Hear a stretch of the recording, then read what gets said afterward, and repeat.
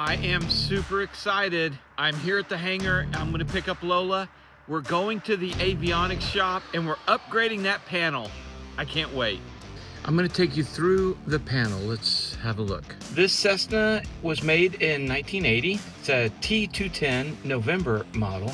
And we have the old legacy Aspen, one of the first glass drop-ins that was ever created. It was a real simple avionics install in that the previous owners simply took out the two round dials there and dropped in the Aspen. And that's what made Aspen really, competitive early on. Nobody else was doing that. Nobody else had a drop-in glass into the steam gauge slots. So that's what I have, and of course some of the old steam gauges.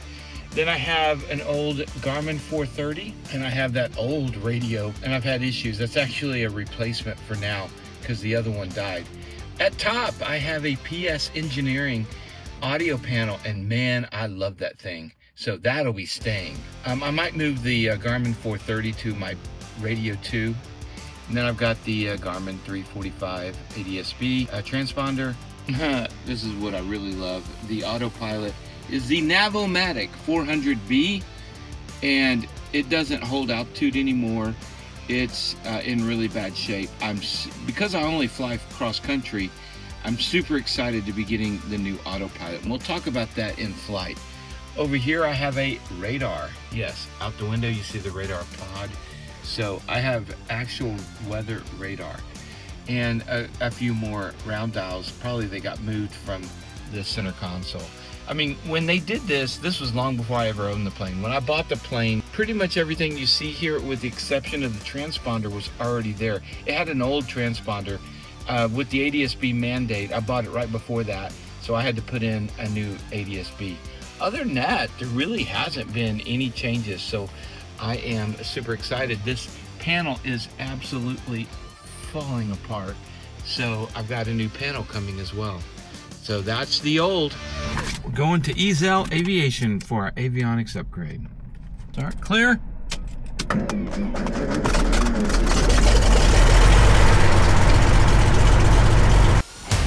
Airspeed's alive. Off power. Little overboost. Pulling back. Going for 70.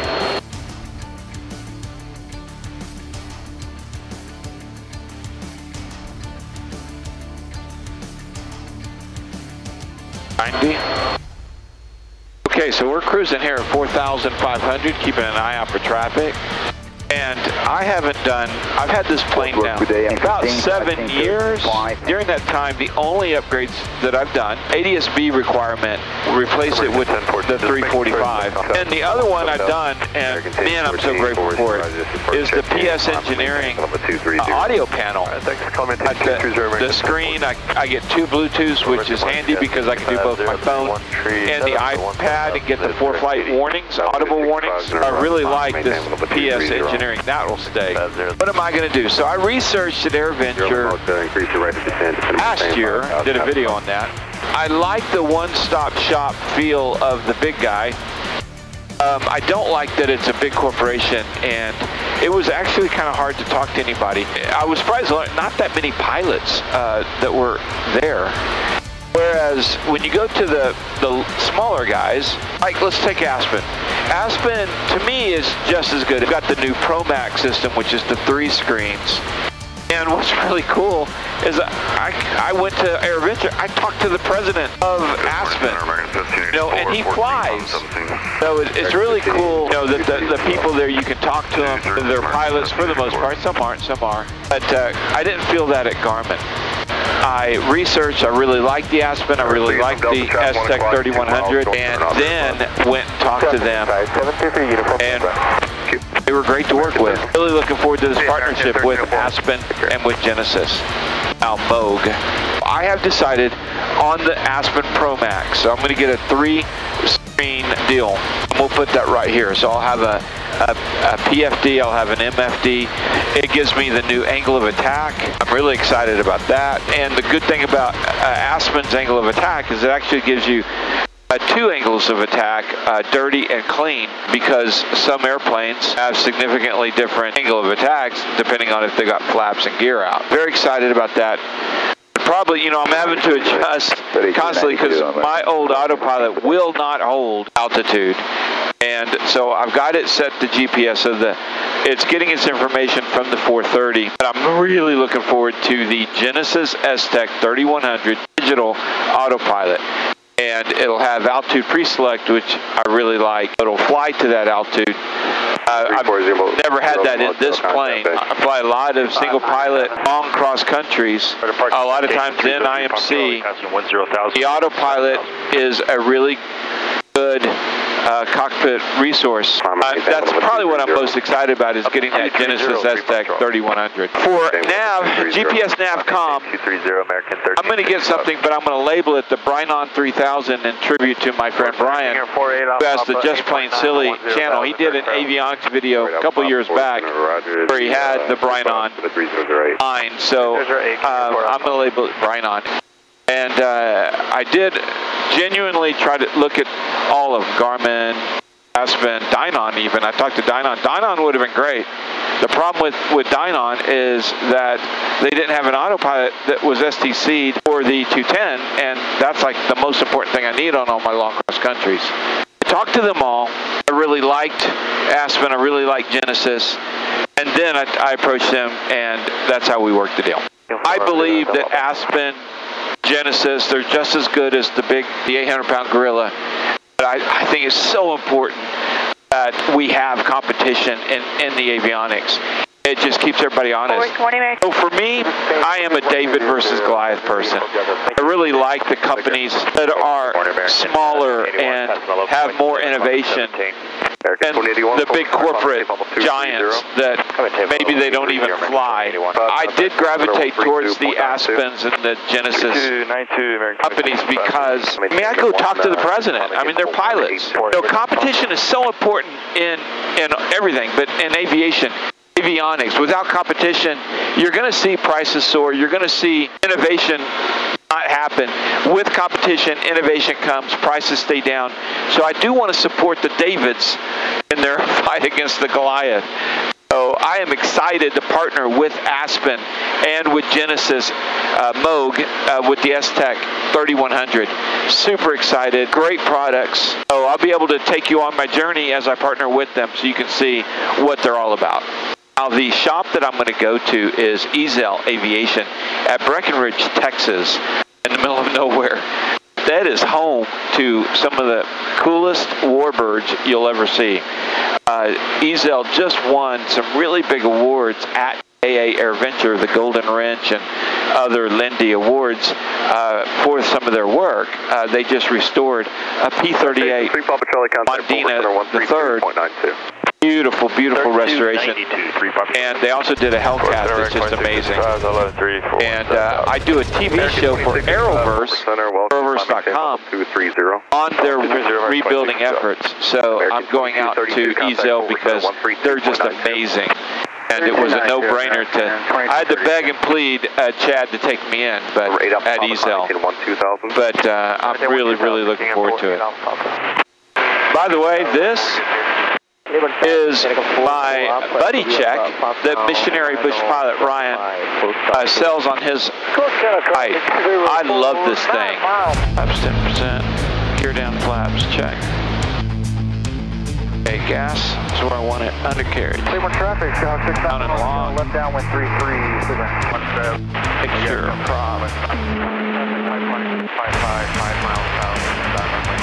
Okay, gun check complete, seatbelt. Breckenridge traffic, steering final 35, Breckenridge.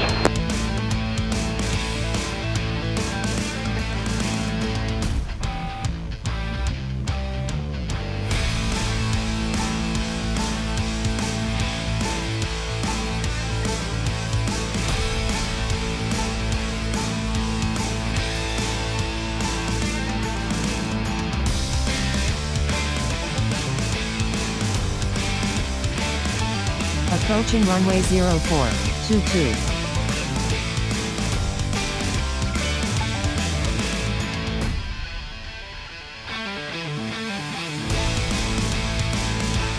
right, here we are at Ezell, and the last time I'll use this panel, hopefully.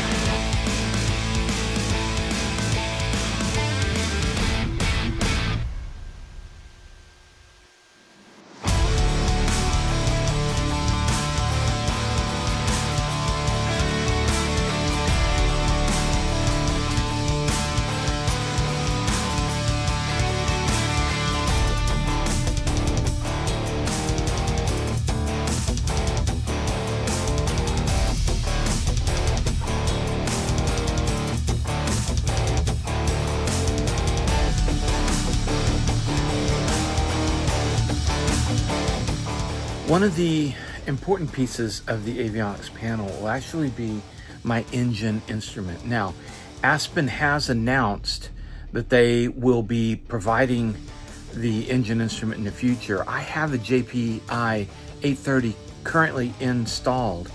Recently, 2 years ago, my analog fuel gauges were not reading 0 at 0, which you have to have. So we ended up getting new fuel sending units and new gauges, analog, and you could not use the JPI 830 because it just computed the fuel. It didn't actually read it. The 930 does read it, and so it counts as a fuel gauge. So I'm going to be upgrading my 830 to a 930. If Aspen already had their engine monitor out, I might have gone that route, but for now, we'll have the JPI 930, and it'll be interesting to see Aspen's engine monitor in the future. Everything was boxed up from the factory, and first thing we do is we go through and verify the packing list against everything we got, verify serial numbers, and tag everything for the aircraft it goes to so there's no chance it gets confused with something else. We do that with the Aspen system and with the autopilot. We verify all of their inventory to keep everything together on one set of shelves. So everything that comes out of the airplane is going to go on some lower shelves. Everything going into the airplane is up on the upper shelves so we can keep track of it and keep it organized. I am so excited to finally get this avionics upgrade.